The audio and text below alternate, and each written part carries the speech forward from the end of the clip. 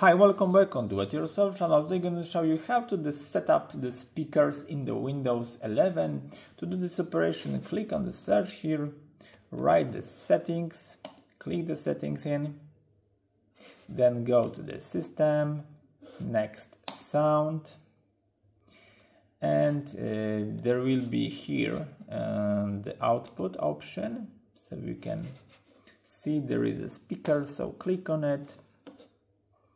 And there you can test. Yeah, that's it. You can choose how many bits are we then. You can choose the volume. You can choose the left or right channel. That's right. Yeah, exactly it is. You can choose the audio enhancements for the device or off, and you can special sound on off or Windows Sonic for headphones.